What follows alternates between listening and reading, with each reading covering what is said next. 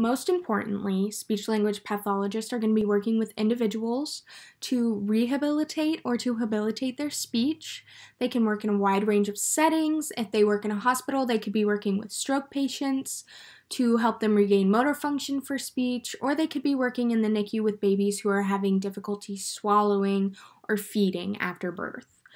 They could also work in an educational setting, working with kids who aren't meeting the milestones that they need to be reaching, saying wed instead of red past an age that's acceptable for.